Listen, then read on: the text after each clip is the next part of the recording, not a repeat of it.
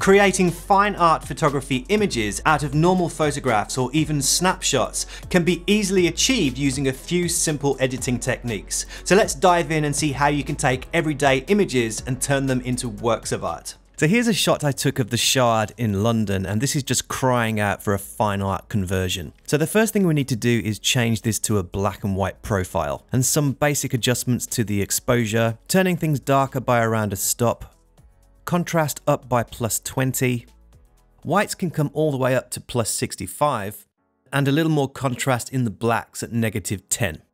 Also, to add more of a dreamy quality, which is suggestive of fine art quality photos, is to decrease the texture and clarity both to around -25. And that's the basic Lightroom adjustments completed, so let's send this file over to Photoshop to really enhance the look we're going for.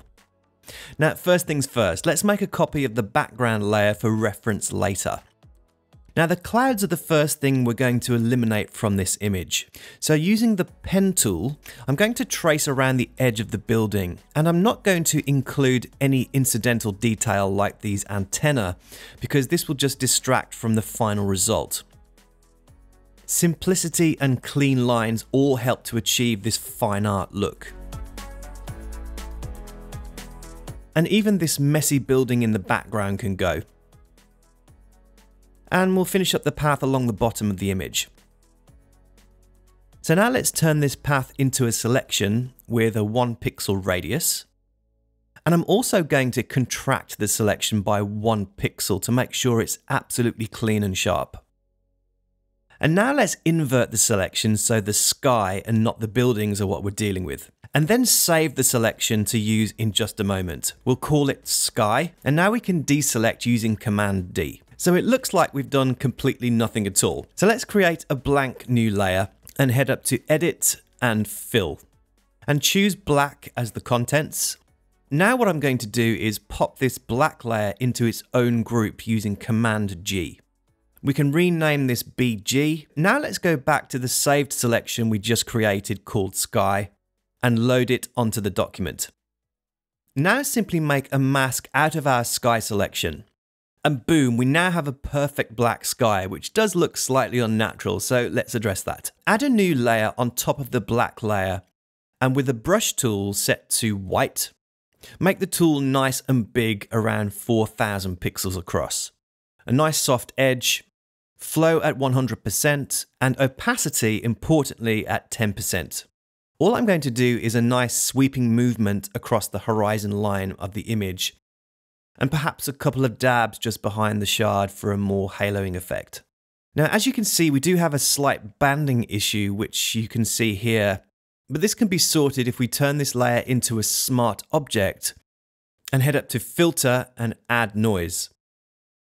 And if we set the noise level to about 50%, we can see Photoshop has just sorted that out. Although if you do still see some banding, it's probably my screen capture software and not Photoshop, as you'll see in the final result. So let's collapse the background group down, but the image still looks a little unnatural at this stage because the shard doesn't really have that three-dimensional quality. The right edge is just too bright, so let's create a blank new layer once again and make sure it's under the BG group, because anything we now do to the image will only affect the buildings and not the sky. Take the brush tool set to black. We'll make it smaller. Also, the opacity needs to come up to 100%. And all I'm going to do is dab at the base of the shard, and using the Shift key on the keyboard, dab once again at the top of the building along the right edge. And this creates a perfect line along that path. And already this is starting to look more three-dimensional. So still using the same brush and layer, I'll decrease the flow to around 6% and gently start creating shadows and depth to the rest of the image below.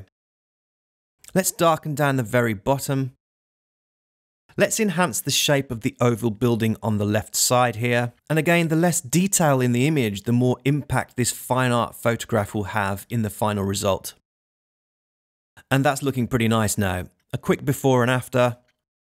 That's great. Now the shard I feel needs some enhancing too, so creating a new curves adjustment layer, again under the BG group as before, I'll drag up the curve and invert the adjustment using Command I. Let's rename this Dodge, And taking the pen tool, we're going to be making isolated selections along straight edges. We'll start off with this edge here. Change the path to a selection, 1 pixel. Now if we hide the selection using Command H, we'll see more clearly what is happening. Make sure the mask is selected, and with a white brush, flow still at 6%, we can begin brightening along that perfect straight edge. Subtle but effective. And if it's not quite bright enough, we can push the curve even further. Now we can deselect using Command D and move on to another area of the building. Along this edge needs some enhancing, I feel. Repeating the same process, hiding the selection and gently brightening along the edge of the glass. A quick before and after, maybe another edge down at the bottom. And you don't need to push these adjustments too far, just enough so we can define the edges. A little freehand dodging on this middle window. A quick before and after. Now for the burn. One more layer underneath the BG group and rename to burn. And I'm just going to get this shadow line and darken down this area. Make the selection like before, and we can define that edge too.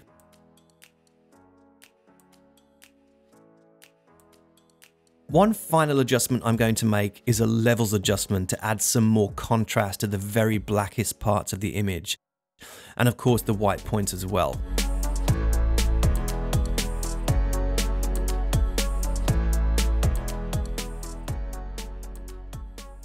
With this example of the vessel in New York City, I performed all of the usual basic adjustments, but leaving the image in color. Opened the image in Photoshop and made the background selection, leaving out some unneeded distractions.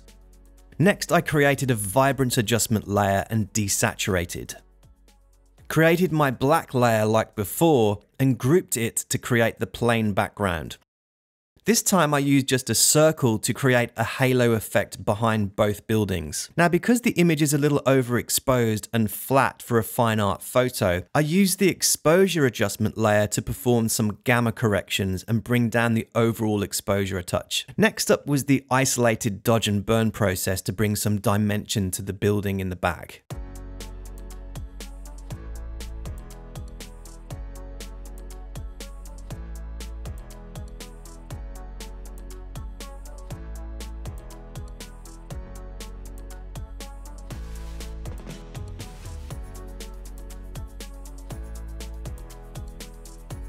And then a global adjustment using levels to push the black and white points. Now you can see some pretty ugly selection work down here on the trees, so using the mask layer on the BG group, I just blended those in to make a nice soft transition.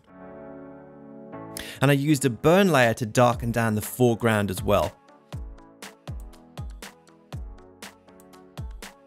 And because I created this vibrance layer at the beginning of the process, I was able to bring back the famous brassy gold color of the vessel, which is a creative choice. Now I'm not sure which version I prefer, so I'll let you decide and let me know your thoughts in the comments section below. So following a few simple editing techniques like direction of light, light and shade, deep contrast, and the simplicity of removing unnecessary detail, we can take everyday images and turn them into works of art. So thanks for watching guys, hope you liked the video, give us a thumbs up if you did, and don't forget to subscribe with this little red button down here, and I'll catch you next time.